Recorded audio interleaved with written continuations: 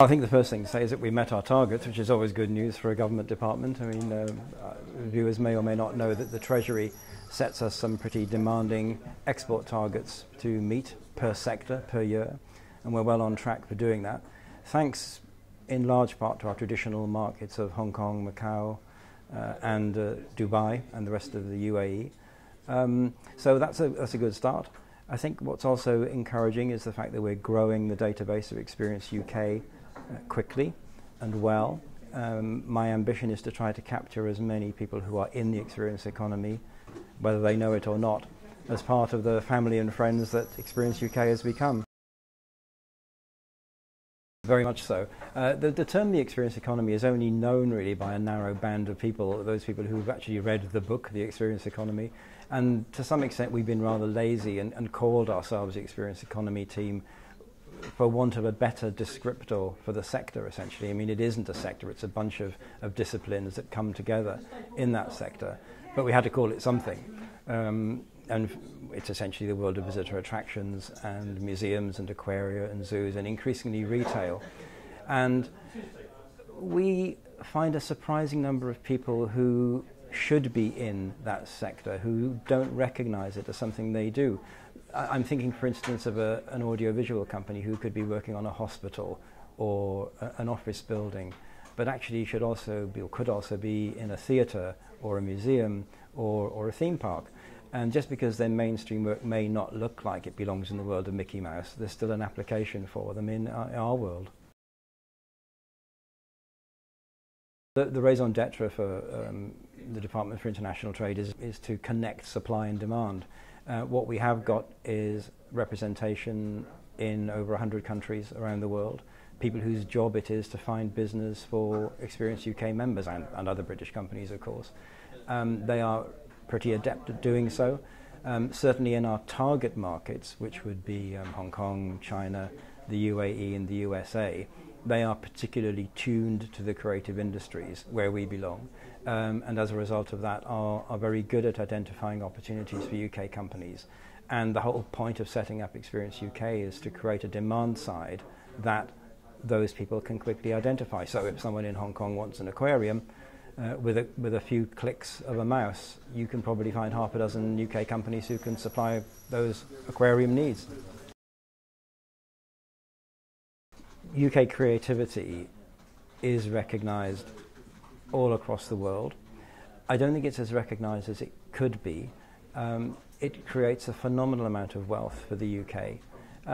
Often in the kind of, if you like, more glamorous worlds of film and music, which are very obviously creative driven. But in our particular part of that creative industry, I think it's extremely well regarded by those people who found it. And part of the struggle that we have is to get that oxygen of publicity, to get that awareness out there.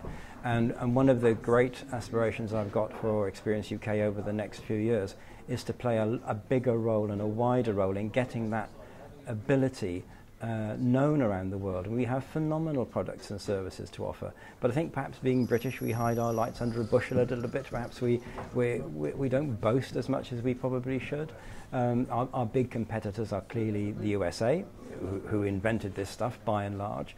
But I think our creativity and our ability to offer imaginative and culturally sensitive solutions to buyers' needs is as good as, if not probably better, than that which comes out of the US. And in terms of quality, we are second to none.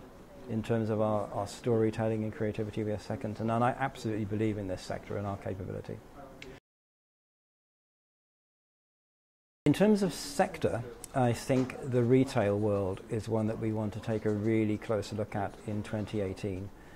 It's increasingly obvious that with the rise of internet shopping, malls and fixed structure retail has a problem in competing with that.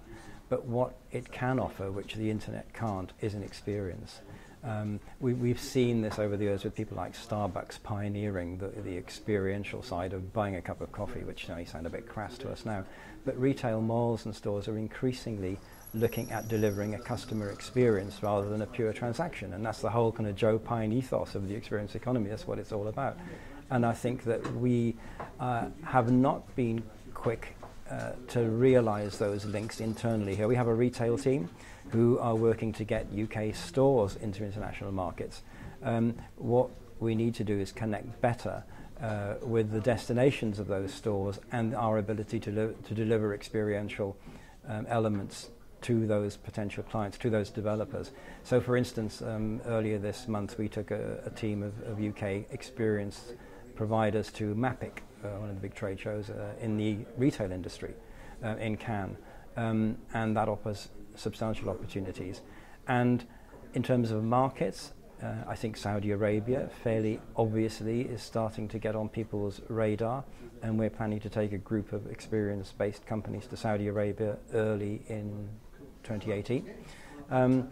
I know Saudi Arabia's had a few false dawns before now, but the feeling is that this time it's real, and this time there is a determination on the part of the Saudis to create an infrastructure which is more sympathetic to entertainment in a very broad sense, and the shopping malls that are growing up around these new resorts will be a fantastic opportunity for us, I think.